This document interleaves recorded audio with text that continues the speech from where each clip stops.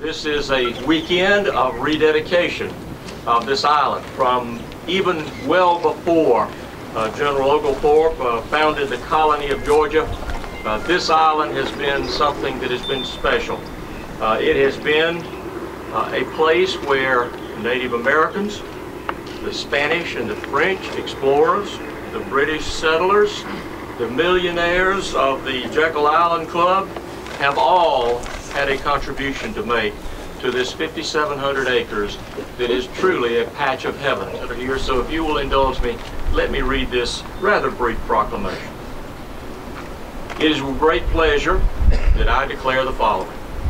Because Jekyll Island enjoys a modern history as old as Georgia itself, dating back to the colonial days of the early 18th century.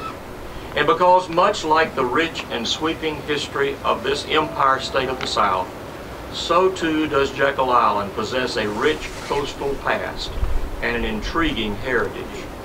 And just as it was directed 68 years ago by the office of the governor and the Georgia General Assembly, that Jekyll Island ever be accessible for all Georgia, we today continue to ensure this island remains a destination that all residents of our state may be able to visit and enjoy.